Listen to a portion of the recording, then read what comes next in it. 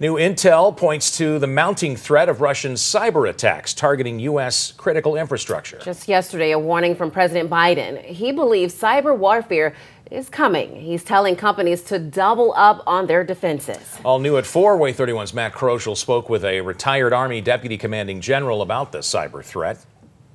And Matt, Jim Pillsbury managed logistics at Army Material Command over at Redstone.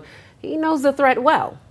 Nicole, while the U.S. and other Western countries continue to support Ukraine in their defense against Russian forces, it's our own cyber systems that Pillsbury says could pose a major threat here at home.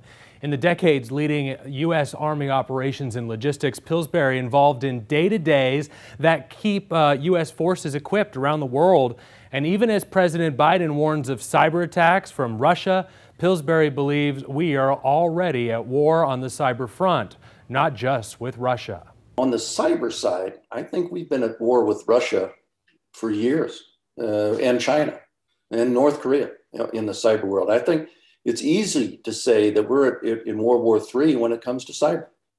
And you know, companies in Huntsville, companies throughout America, companies throughout the West are paying large sums of money and taking extraordinary measures to secure their data and secure their capability to communicate.